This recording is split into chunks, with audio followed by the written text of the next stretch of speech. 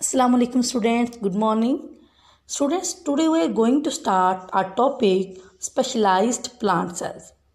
Students, in previous lecture we have discussed some examples of animal cell, but today we are going to discuss about some example of plant cells.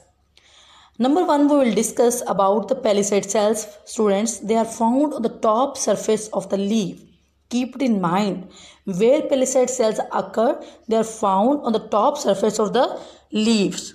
From there. Next, student, they have lot of chloroplast. Palisade cells are found in the leaves. Obviously, they should contain the chloroplast. And students, chloroplast is a green colored pigment. It contains the substance called chlorophyll. Chlorophyll traps the sunlight during photosynthesis. Chloroplast is organelle. It contains green colored pigment that is called chlorophyll. So student, this is present in a palisade cells. You can see here the diagram of the palisade cells. The outer covering of the plant cells or palisade cells is cell wall, then cell membrane, and then green colored pigment, green colored organelle is called chloroplast, and the large structure present in the center of the cell is called vacuole. Students, the large vacuole is present in the plant cell. And the next is the black structure that I underline. This is a nucleus. Next, students, root hair cells. Root hair cells, they do not have chloroplast. Students, basically the color of the root you can see brown and light yellow because they do not contain chlorophyll. So their color is not green. Keep it in mind. They do not have chloroplast.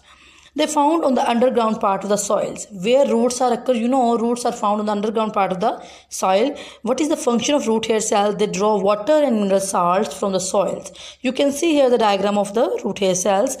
Students, from there you can see water and mineral salt enter from this portion in the root hair cells. They contain nucleus and they contain, they do not contain chloroplast.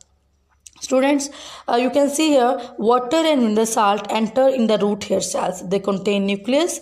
And what is the function of the palisade cell? What is the function of the root hair cell? This is very important question. So students, learn it and write it on your home task. Students, this is all about our today's lecture. Note this lecture on your notebook. This will be helpful you during the learning the lesson. Thank you.